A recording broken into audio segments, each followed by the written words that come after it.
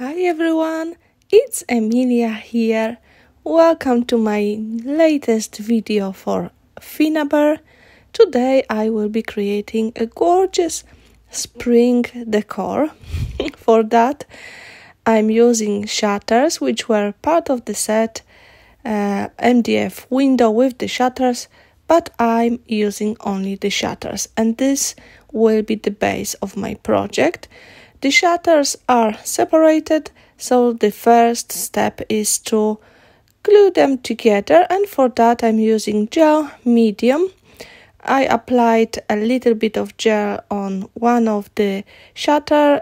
I'm joining them in the middle so they will create one piece. I dried it for a while and then I put them upside down and remove the excess of the gel from the other side as well and let it dry. Then I want to apply a coat of gesso, but while I was doing that I changed my vision from a thick layer of the gesso to really thin one. I thought I want to create like a washed effect, so I took a wipe and I'm removing most of the gesso I applied. So if you will be doing that project, just add a little bit of gesso. And then I used brush, very dry brush, just to add a little bit more gesso here and there, and I really like that effect. I created some resin elements using Finnabair molds. The big white frame, I used white resin for that, and I won't be painting it. And then I used the beige color resin for other elements, and these I'm going to paint in different colors. So first I will apply a thin layer of gesso and then I will use the paints on top of that, but of course you have to let it dry first.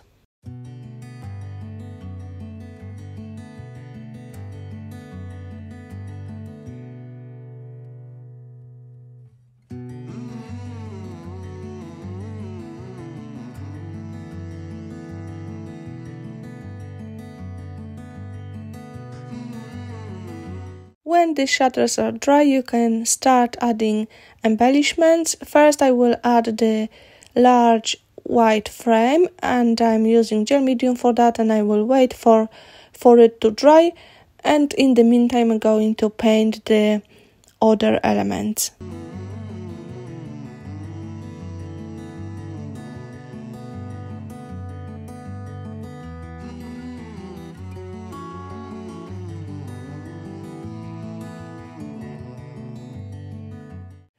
For those resin pieces I'm using liquid acrylics, burnt sienna.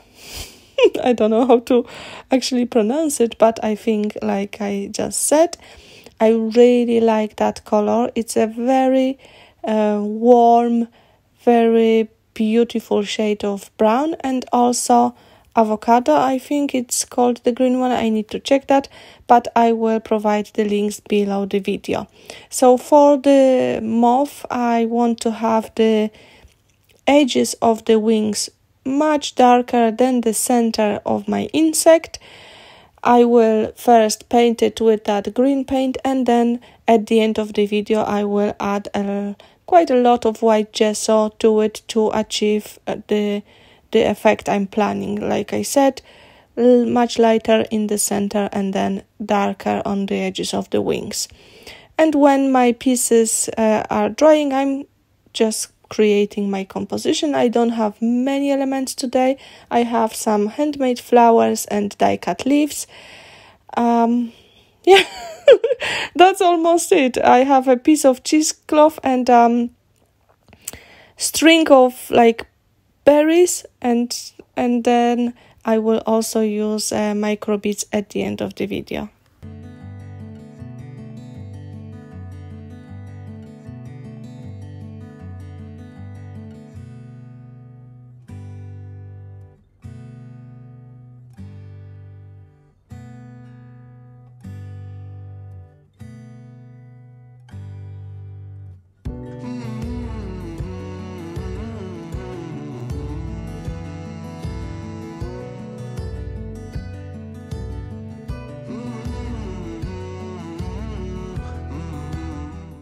I'm also adding small pieces of moss, and then I will create the floral composition. The flowers will go from the right top corner to the left bottom corner.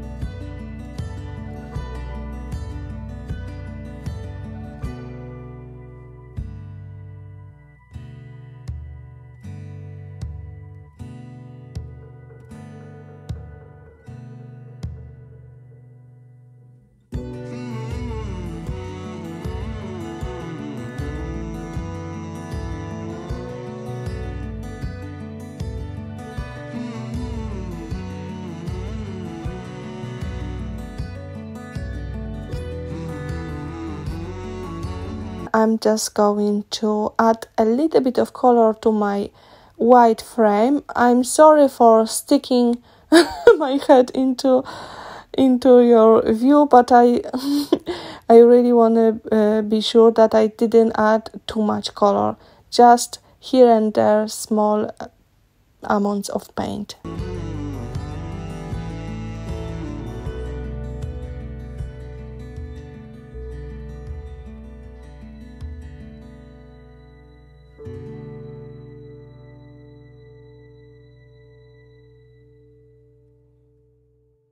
One of the last elements to add are string bows. Actually, my string is wired. It's not super easy to work with it. It's quite stiff, but I like it because you can give it a shape and it will keep that shape. So this is a big advantage of that string.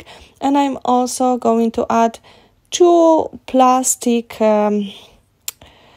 how you can call it, like artificial leaves, just to add more interest to my project, and then also a quite large bit on top of the project, like the same like you would probably add to a tag with a string on the top.